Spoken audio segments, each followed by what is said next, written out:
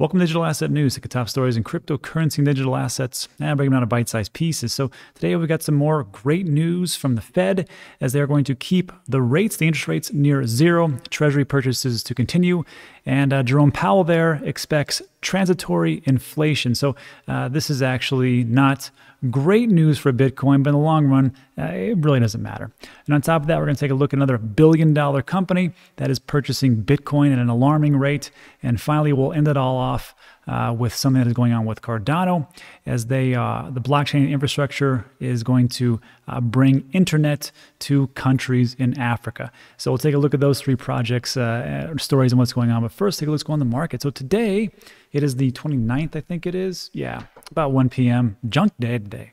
Cold. That's why I'm wearing this super fancy jacket. And here's what's going on with the market. So we've gone down a little bit. We're at 2.05 trillion. So I think a little bit of the message there from Jerome Powell from the Fed as they say, hey, we're going to keep the rates the same and, no big deal. But there's some concerning underlying tones beyond that, and we'll go over that real quick. But Bitcoin price 53,000, daily sentiment is neutral, not a big deal. Let's take a look and see if there's anything like fantastic going on as far as price action. So let's see, 1 hour, a little bit of a recovery because that story broke late last night. So a little bit in the green, a little bit in the red. Nothing fantastic, so no big deal. Let's see, anything in 24 hours? No. Pancake swap, 13%. Congratulations. Anything good? 12% for Huobi token. Great. All right. Before I put everybody to sleep, let's just break down into what's going on here. So this was a great article and from Jamie Redmond, and it really breaks down a lot of different things that are going on in the economy. And we're going to go through all these stories are going to intermingle and intertwine. It's going to make a lot of sense in just a bit, but just hang with me to the end. And it's going to be, I think it's going to be pretty eye-opening. So what's going on here? Well, the U.S. Federal Reserve told the public that monetary easing, money printing, will continue, and the benchmark interest rate will be kept near zero, which is kind of a funny thing because Joe Biden just came out a couple of days ago like, hey, I'm going to invest $80 billion into the IRS so they can crack down on all these people who are scamming us and not paying their fair share. Also, we're going to increase the capital gains tax from 20 to 39.6%. I'm like, why don't you just keep printing more money? That seems to work for everything. I don't know what the problem is. I mean, I'm just kidding. You can't do that forever, but it just seems like, hey, helicopter money. Let's just keep printing. Anyhow, the Federal Reserve, however, has some indicators that economic activity and employment have strengthened, which is, there is some truth to that. There has been some strengthening as far as like employment, people getting their jobs back after the pandemic. I don't want to debate if it is or not. I don't care. The numbers are the numbers, okay? People getting their jobs back, great. So, but the real thing is that, I mean, are we really getting back as far as strength, or are we just kind of just getting back to where at ground zero? And then, how much has really grown? I don't really think it's been that much. And it really kind of makes you think like, well, if they're saying that there's a lot of growth and the GDP is strong and everything else, but how strong really is it? And it states here, the sectors, this is from Jerome Powell there, the sectors most adversely affected by the pandemic remain weak, but have shown improvement. Inflation has risen, largely reflecting transitory factors. And they're not really concerned about the inflation. They're kind of like, well, we'll just keep it around, 0 to 2%. And if it goes up later, it goes up. And that's pretty much what we're doing here. But this is the interesting part. And this is why this is such a good article, because it goes, a couple layers deep beyond that. And this is the part that really concerns me. Investigative journalist Pam and Russ Martins from Wall Street on Parade published evidence against the Fed misleading the public when it comes to the Wall Street mega bank's so-called strength. The Martins say that the scheme the Fed has been pulling in 2020 and 2021 is the same as the horror show mega banks pulled in 2008. So if you don't remember, if you're too young, there was a huge economic collapse pretty much globally because the banking situation and the banks loaning out way more money than they possibly could, junk bonds and everything else, and the housing market just took a big dive and a dump. And in the whole time that was happening, the banks were saying, we are strong, we are good, nothing to worry about, nothing to see here, this is what's going on, just pay attention to this hand, and the other hand was just flailing and flapping in the wind. So we always hear these stories, especially on YouTube. Oh, God. Like, oh, it's going to happen tomorrow. The economic collapse, the economic collapse. And it kind of gets like the boy that cried wolf. You're like, I've heard that stupid story so many times. I don't believe you until it actually happens. So when you see something like this, you kind of got to think to yourself, okay, I mean, in 2007, that was a big one. Is that the time? I'm not going to say it is. I'm just saying that it is kind of concerning because I look around and I'm like, are we really that strong? I mean, take a look at all the small businesses. In your city right now, take a look at any of the strip malls that you go by. How many of those are closed or it is open for rent because people are shutting down? It just kind of makes me a little bit nervous, that's all. Anyhow, what caused the Wall Street bank stocks to tank so much worse than the broader market in March is the same thing that caused the banks to tank much worse than the broader market in 2008. Interconnectivity via derivatives and leverage. The Martins data shows that JP Morgan Chase, our buddies, Goldman Sachs, Bank of America, Morgan Stanley saw heavy losses from the start of 2020, upwards of 40 to 50%. Citigroup, 56%, and that was as of March 23rd. These 5 banks are highly interconnected via derivatives because they have exposure to the same counterparties.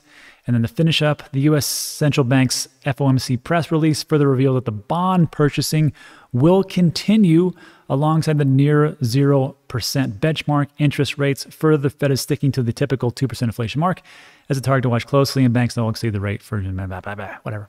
Okay, so here's the thing. So remember what we just talked about right there as far as the banks, everything that's going on. I need you to remember that part about the banks and how they're just like everything's strong and everything's good as we transition into other parts of these stories in the other 3. And it'll all make sense in a second. So this article was actually sent to me, well, actually revealed to me by Nick Mancini. He is one of the TTC ambassadors over there. And TTC, Trade the Chain, is the actual platform that I use every single day to take a look at sentiment and everything else. And what I like about them, of course, got a great community. And Nick, I want to say thanks for leading me on this story because he's like, this didn't get any coverage in press. Why?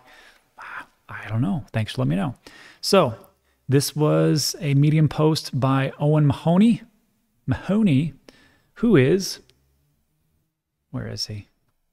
Well, he's the CEO of Nexon. And Nexon, I know why it isn't, because I got to expand it. So Nexon, it's not going to pull up. Nexon is all about virtual worlds, gaming platforms, and everything else. And they're a multi-billion-dollar company.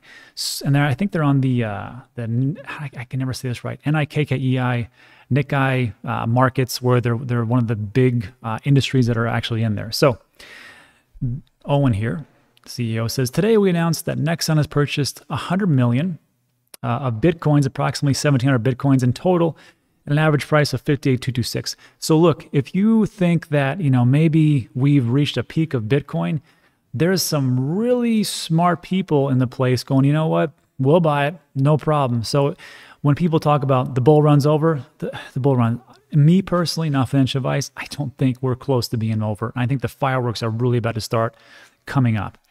Nexon leverages its capital. This is what they're talking about, what they do. Nexon leverages capital to generate profits and growth on behalf of its owners on top of all the virtual worlds and different gaming platforms they have. In Nexon's case, we have few tangible assets, no factories, very little real estate, but significant intangible assets, such as some of the largest intellectual property franchises of all time, sophisticated tech for building and managing our virtual worlds, and we hold significant financial assets. Isn't that weird to think about? Virtual worlds, who would have thought about that? And they actually get into this in a little bit, but who would have thought it would have been $1 billion industry, right? I mean, you were laughed at 20 years ago. Nexon holds more than $5 billion of cash and cash equivalents, primarily in the form of Japanese yen, US dollars, and the South Korean won. These holdings generate almost no return. That's true. How many of you guys are cash heavy and crypto poor? Very few. But all my friends are that's what they are. They're cash heavy and crypto poor. Like, well, we'll get into it a little bit. Me personally, my bank account is, it's actually risen a little bit. I've gotten out to not purchasing as much as I have, but I'm going to get in pretty heavy after I show you this next article. And they say even junk bonds, which carry higher risk and were formerly known as high yield, have become a source of rewardless risk for all the risks that you have. You don't get too much of it as far as an interest. They state, we see Bitcoin as a form of cash likely to retain its value. For now, our commitment to Bitcoin is 100 million, which is less than 2% of our total cash, which is pretty low. So I guess they're just dipping their toes, but 100 million is pretty good. We consider Bitcoin as a form of cash alongside US dollars, Japanese yen, and Korean won, even though they say it is slightly unstable. And this is what I was talking about. 25 years ago, the idea of an entertainment world centered around online connected virtual worlds seemed crazy, and it did. And it kind of still does. I mean, because I'm old, so I'm like, I don't really get it too much, but I mean, I get it now. But I mean, 25 years ago, you've been laughed at. In those days, reasonable people asked the question, why would anyone pay for a purely virtual in-game item? Today, the idea is mainstream, and almost every entertainment company has it, or they're trying to get into it. And that's the big thing. So when we talk about these different technologies that are really taking shape and where the world, not where the world is, but where the world is going, you can kind of see yourself like, okay, well, that makes a lot of sense because I see, these virtual worlds and these games, these intangible assets that can really generate. I can see things like all the different non-fungible tokens or NFTs could really play a big part, especially if you're investing into engine coin and those types of things. It does make sense. And if you take a look at it, well, why wouldn't we start to get away from the banking sector? Because that is an old world type of thinking and what they do and how they actually do things into a blockchain world, just like how everything has migrated from something that is inefficient and is too costly. Banks are one of those things. Take a look at all the different technology. Like I always say, take a look at the streaming services, take a look at newspapers, from what they went from newspapers to everything else. Take a look at computers and hard drives and everything. The things that actually bring us forward into productivity and lower costs are the things that actually win. So do you think that blockchain technology, the Bitcoins, the Ethereums, the Cardanos of the world, can actually increase productivity and decrease costs? That's one of those things you got to think about. And maybe this will make a little bit more sense. So I'm going to do another video today because this article is rich with a lot of information. I can't cover it here. Also, I have a 30-minute video. I'm not going to do that. But there is one piece I want to make mention. Actually, let me blow it up so you can see what I'm talking about here. So this is all about Voyager and how they're growing and growing pains and everything else. But this one sentence, these couple sentences, is what really made me think about how banks are having a blockbuster. And it says, why does this matter? Why would customers leave these industries, talking about the banking center and centralized finance, for a company like Voyager? And it states Voyager is launching a debit card that will allow you to earn 9% interest on USDC up until you swipe the card. So when you think about that, you're like, I know there's other platforms that actually do that right now. I think crypto.com, something like that, where you top it up or whatever else. But if you can have USDC, right, a stable coin, in your Voyager account, and you have a debit card and it goes right from there, why do you use a bank?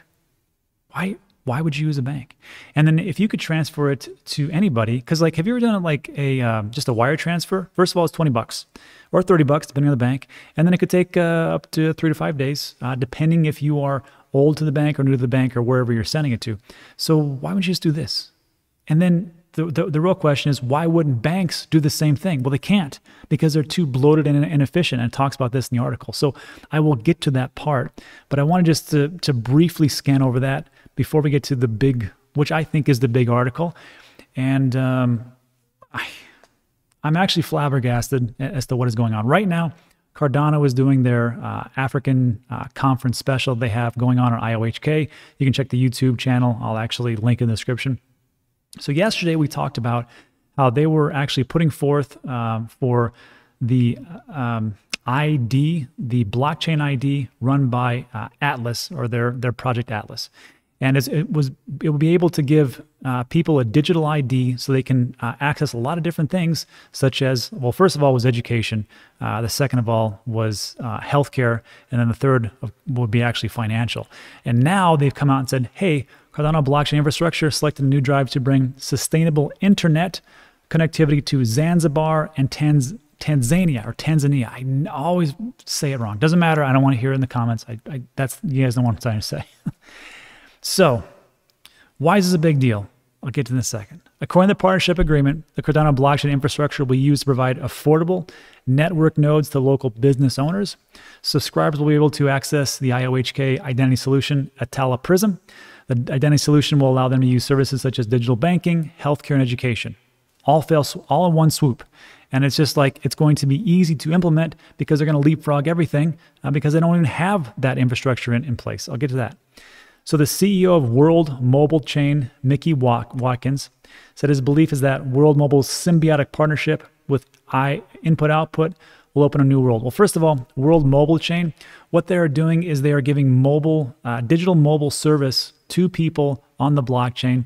So they actually, all the people that are left out, they can't get mobile phones, they can't get connection to the people that they should have connections to.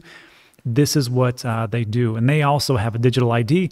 Now they're going to partner up with Cardano to, I guess, supercharge and make it even better. So as part of the agreement, Input Output now owns a 10% equity stake in World Mobile Group. Sounds good to me.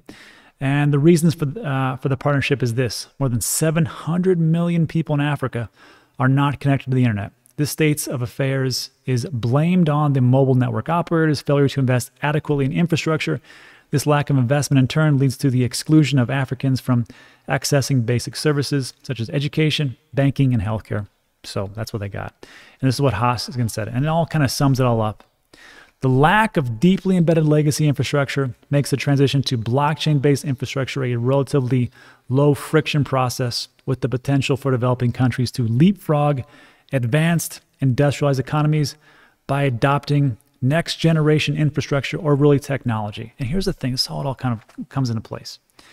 So if you think about who's been the world leaders from the 1800s till now, well, the 1800s, we had the agricultural revolution, right? So you had China and India and some other countries. They really just said, okay, well, they came forth and they had a bunch of different little tools they could use, and they could actually mass produce agriculture, and it would feed a ton of people, and they were like the dominant players, right? And then in that was in the 1700s, excuse me. In the 1800s, you had the first industrial revolution, and that was by the UK. That was by Great Britain. And what they did was they put together and they go, hey, we're going to make these machines, these steam engines. They're going to make small machinery to really increase productivity, and it'll drop the cost. So if you can do those two things, you become a dominant factor. And that's why Great Britain dominated a lot of the world in the 1700s, going into the 1800s. So when they did all this, then you had the second industrial revolution. That's when much larger machinery was being built, and you'd see places like the United States start to really become a dominating force. And that was in the 1900s. So you had these huge complex industries being built and machinery. And again, what would it do? Well, it would increase productivity and it would reduce costs. So instead of needing 1,000 people to do something, you just needed a couple just to work the machinery. And then moving forward into late 1900s, 1970s, 80s, 90s, you had the computer revolution, another industrial revolution. And what did it do? What did computers do? The same thing. It dropped the cost and increased the productivity. We can do so much with these computers right in front of us that we couldn't do before. And the ones that led the way, Japan, parts of China, not parts of China, and the United States, and debatable other places. So the U.S. still has this reigning factor, but what's going to happen moving forward into 2030, 2040, 2050? Actually, in a couple of years, things are moving so fast. I think that the people or the groups or the countries that can really develop AI, artificial intelligence, and they can really get a grasp of blockchain technology to cut out middlemen, to decrease costs and increase productivity, are the ones that will make everything work, and they become the next dominating factor. So when I see Cardano working with Africa, and what Charles just said about leapfrogging advanced industrial economies, because that's all they're going to know.